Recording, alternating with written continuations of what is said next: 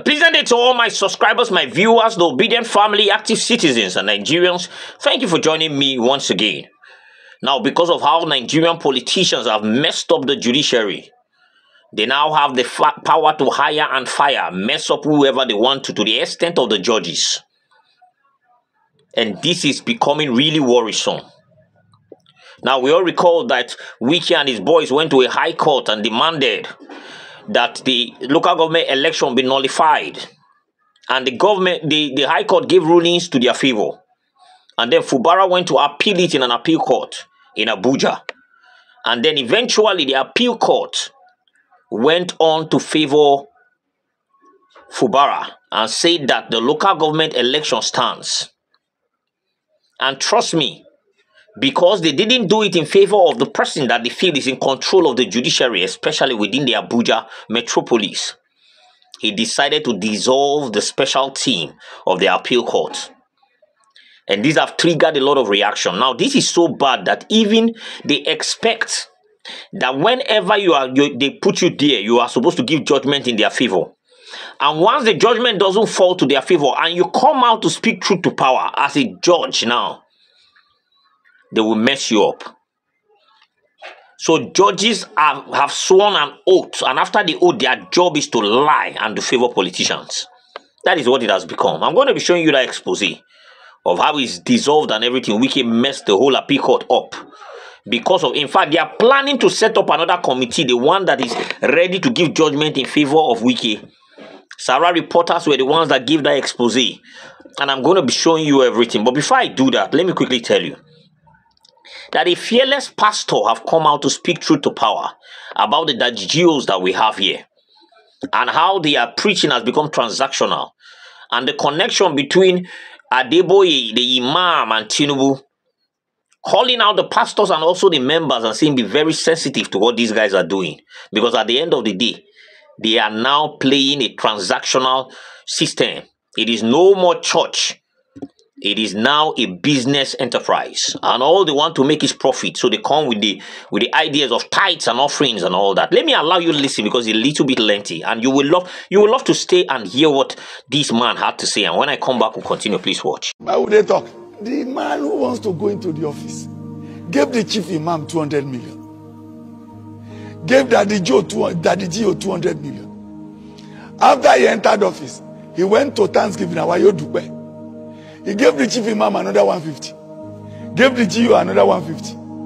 And if he misbehaves, who talks? So those are not the people who will talk. They will tell you, let us pray for our leaders. Let God guide them right. But when their own cronies are not in power, they lead. I imagine some senior men of God who led revolt against Jonathan. Today they are deaf and dumb. Today they cannot speak.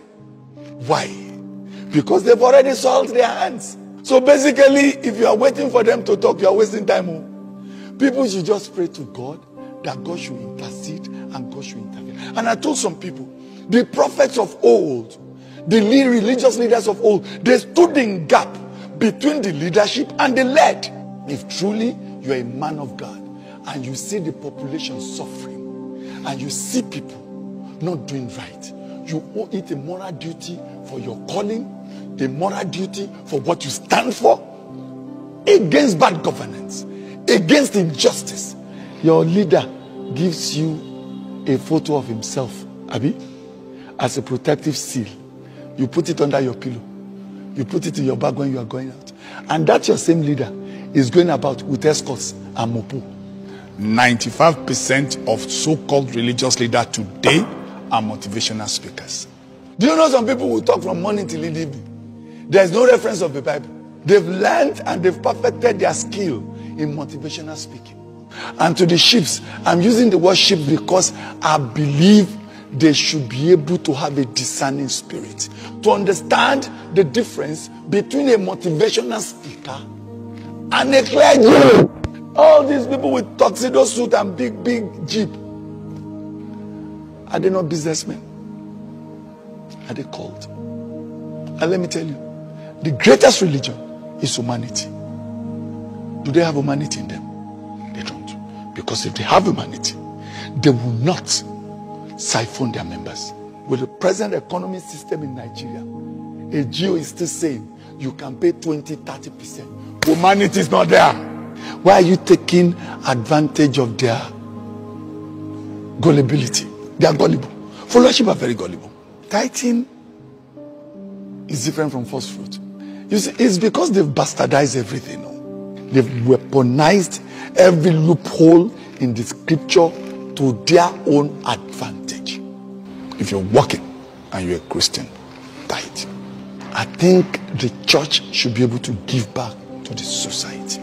They are no longer talking about that mandate. Go ye into the world and preach the gospel. Christians are fighting Christians. Kerubu is fighting Sele. CSC is fighting Winners. Winners is fighting Redeem. Redeem is fighting Mountain of Fire. Mountain of Fire is fighting Deeper Life.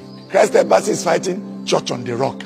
They've lost it. They may not like what I have said, but that is the truth. They have lost it. Every one of us. They want to preach to outshine the other. They want to build mega cathedral to outshine the other. They want to ride a private jet to outshine the other. They want to ride Rolls Royce and limousine to outshine the other. They want a detail of security to outshine the other. All these things are showmanship which ends here. The mandate that was given to us, have we not lost it? We've lost it. They are like the Pharisees and the Sadducees. We will keep on talking to God genuinely. Let the masses rise. If Nigeria is normal, should APC win in Edo? ABOT power, we are not yet hungry. Now you've seen it, right?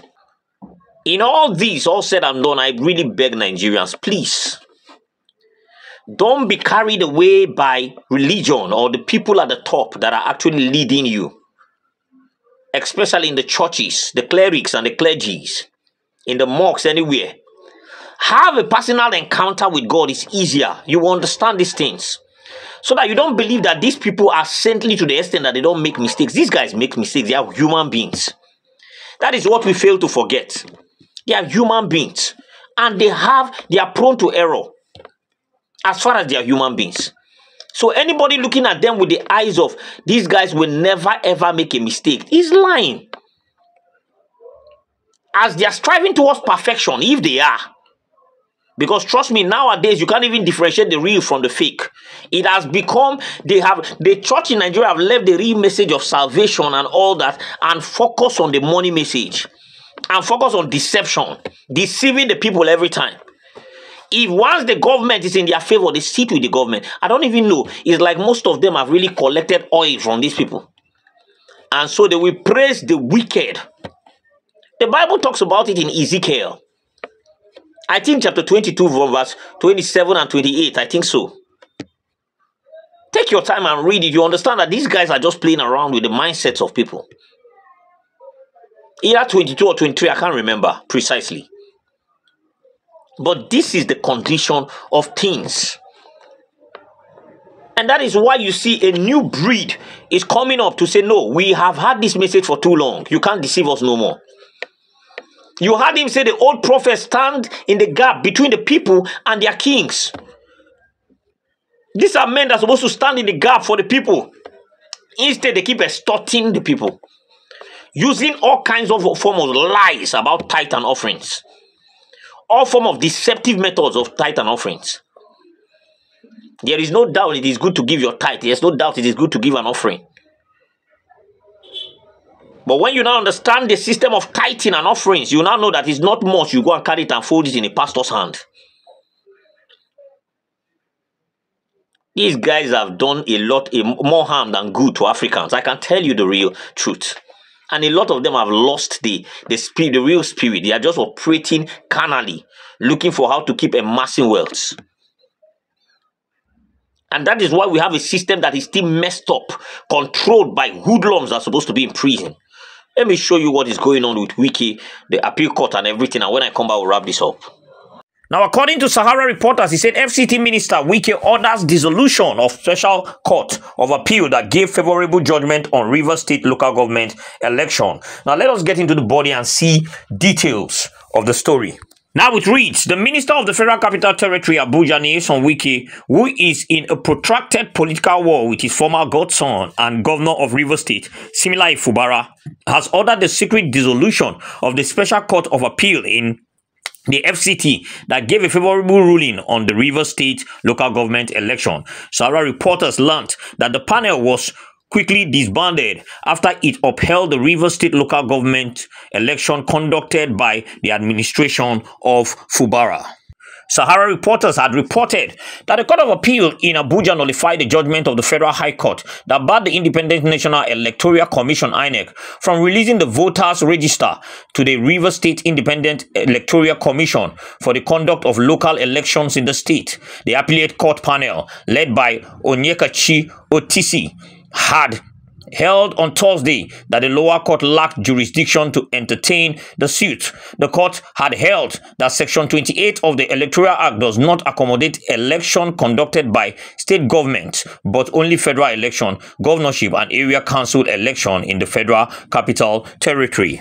The Electoral Act does not apply to local government elections, and the lower court lacks jurisdiction to entertain the appeal, the panel had held. Sarah reporters had also reported that Governor Fubara approached the Court of Appeal sitting in Abuja to overturn the judgment that barred the Central Bank of Nigeria, CBN, from releasing monthly allocations to Rivers State.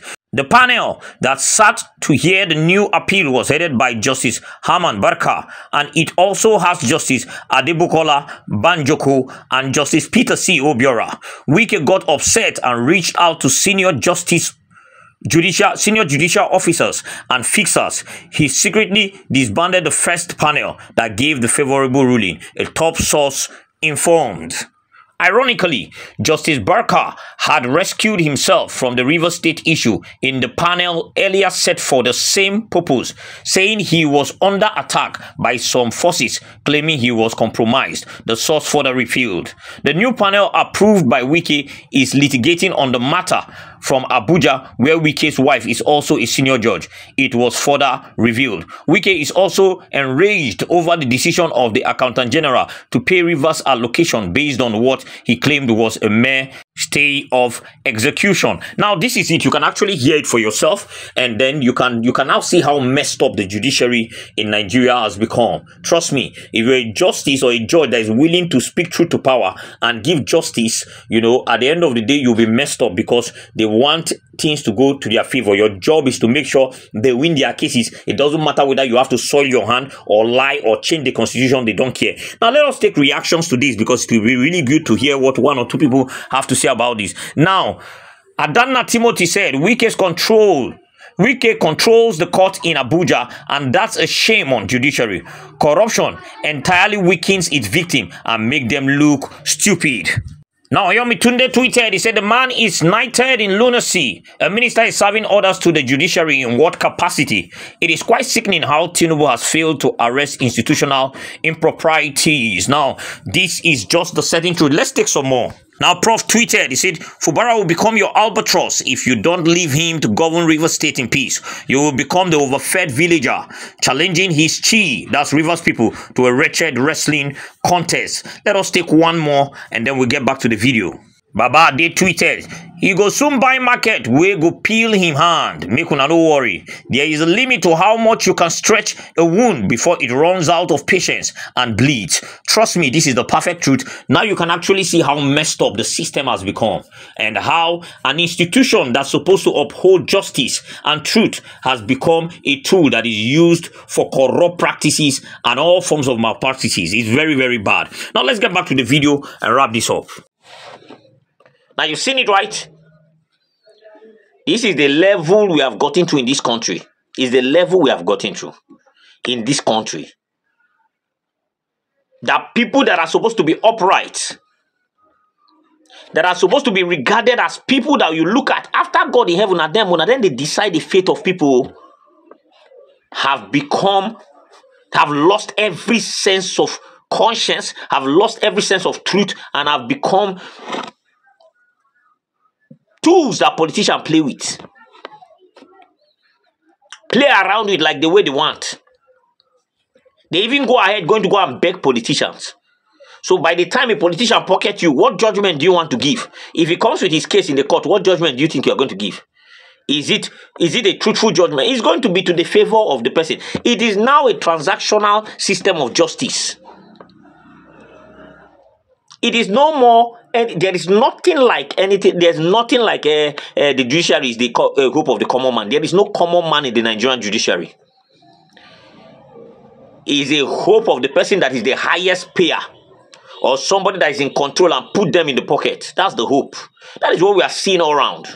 Nobody should come and gaslight you or deceive you into believing that shenanigans of saying judiciary is the last hope of the common man. There is nothing like that. These guys have shown clearly that their mission is to make sure that it's a full state capture so that nobody can be rescued whatsoever. And we keep seeing this thing play out every time. Is it not a shame that when a judge come up and give judgments that are right, he gets sacked? Is it not a shame?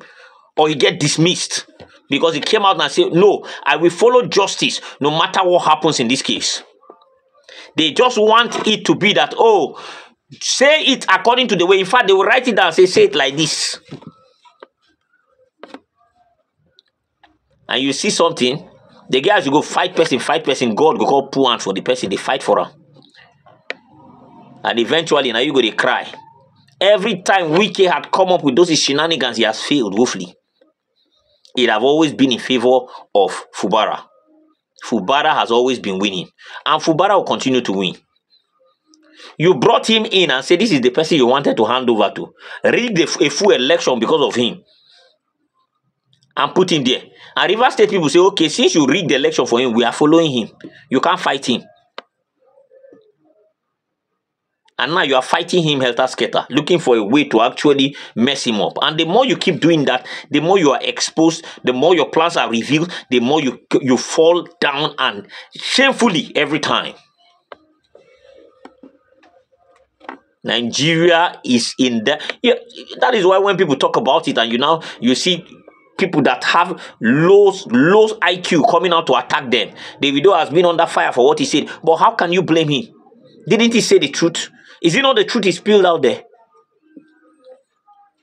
It's a shame that we are even having to deliberate on this matter. It's not even something we should have a deliberation on. It's something that is the real fact.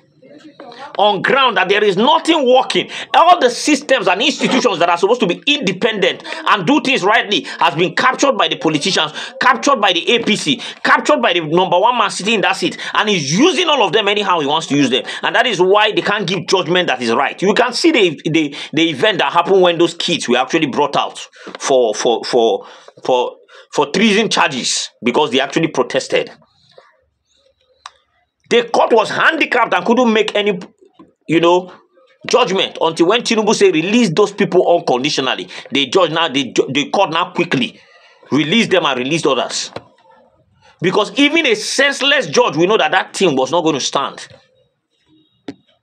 But because they have been captured, they will wait for orders from above before they do their job as people that are supposed to uphold justice, truth, and are supposed to be independent. What a shame. Let me drop this video here. Please drop your comments in the comment section. We really love to hear from you. Subscribe to this channel if you haven't. Turn on the notification bell so that whenever I drop a video, you'll be the first to be notified. Thank you for watching this video. Have a blessed remaining part of your Sunday. I'll see you next time.